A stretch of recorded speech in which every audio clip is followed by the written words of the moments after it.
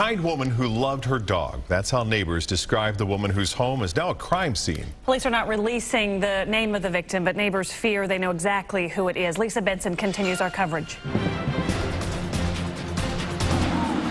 Police detectives and crime scene investigators surrounded a home in the 6600 block of 13th Street this morning after getting a call about an alleged assault victim.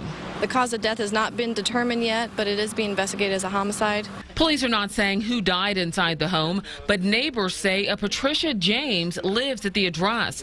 They describe her as a kind neighbor who loved her dog and good conversation. I'd see her every day out walking her dog, and, you know, she's just a very nice lady and always would say hi to me. She never really bothers nobody, you know. She walks her dog, and if she sees you, she'll tell you and stop and talk to you, you know. She's the type of person, if she sees you and she stops to talk to you, you're going to be there for a while because she loves to tell stories and she loves. Martinez has known James and her son since childhood. He describes both her and her dog as very protective. He has no idea as to who would want to hurt her. We had to let him in. You know, she's the type of person that when you come in her house, if she don't know you, she always had a weapon.